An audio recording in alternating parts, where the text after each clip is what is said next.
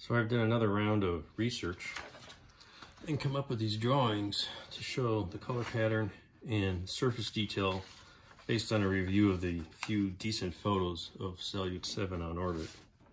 And this will allow me to, for example, go through here. So this is the top, and here's the top view, and there's a lot of EVA handles and antennas. Those will be added later. So looks like there's, can we see here? There we go.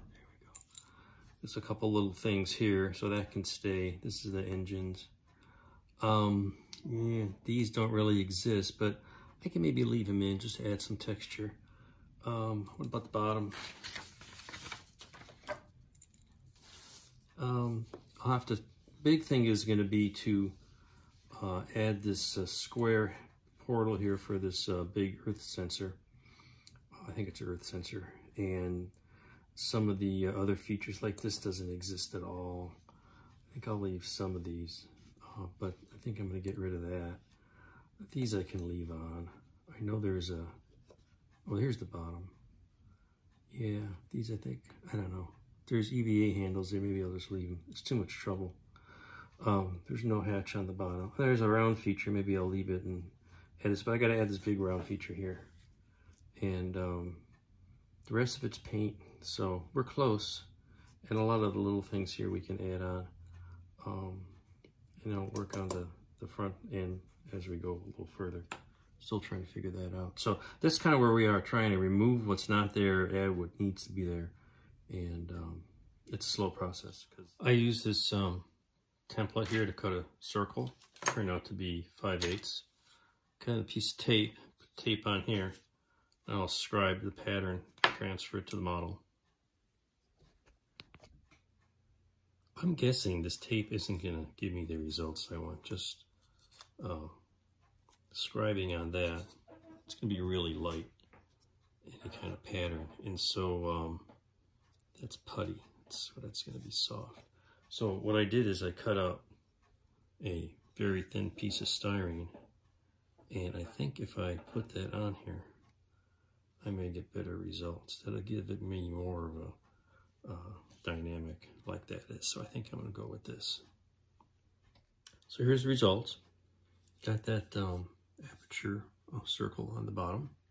Needs a little more cleanup, but I think that'll work. And on the other side, there's two little ports here. I think they're windows.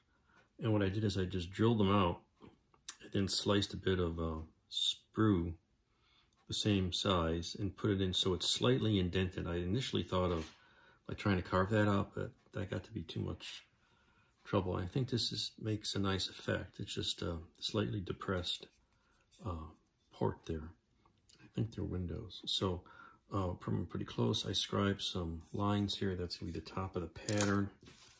You can see down here. So this is the bottom. And there's a couple of raised features. I'll be adding those and slowly coming along. All right, I just added these little, not sure what they are, little protrusions here. Maybe some kind of sensor or antenna housing. Just made that out of a little bit of this, just use this square styrene strip. Use it for a lot of things. It's, looks like about 3/30 seconds, 5/30 seconds. Anyway, it's tiny, but it cut it to shape and you got little antenna bumpies on there. And I'm gonna do a few more things like that here in a bit. So you notice there's these thruster packs on the side here. They really have 6, I think. But there's 4 here, so I'm just gonna go with 4. It's a model. And these where the joint is, and that's clean enough. I have to add some little nozzles. So at this scale, it's just gonna be a little bit of styrene rod sliced and glued on. So proceed to do that. Looking more and more at pictures of the bottom, I've decided that these rectangular features and the whole circle thing is more like a hatch. So I took the part that I cut out, made it a little smaller, and cut those rectangular holes out. And I've decided that this whole thing is going to be covered in a foil kind of a thing. I'm not sure what color. It looks like a light gold, silvery thing. And so that'll get, and I smooth this out. So that'll get glued on here. And then the whole thing will get covered in embossed in foil. And I think that'll look a little better. So that's my new plan.